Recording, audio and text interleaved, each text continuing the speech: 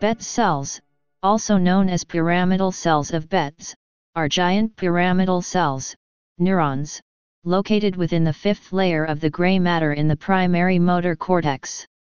They are named after Ukrainian scientist Vladimir Betz, who described them in his work published in 1874.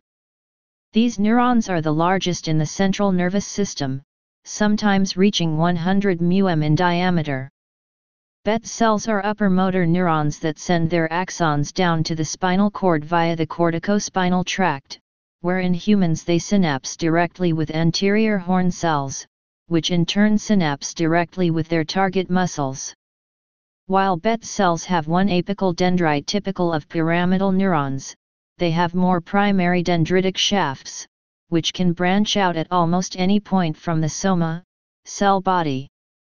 These perisomatic, around the cell body, and basal dendrites project into all cortical layers, but most of their horizontal branches / arbors populate layers V and 6, some reaching down into the white matter.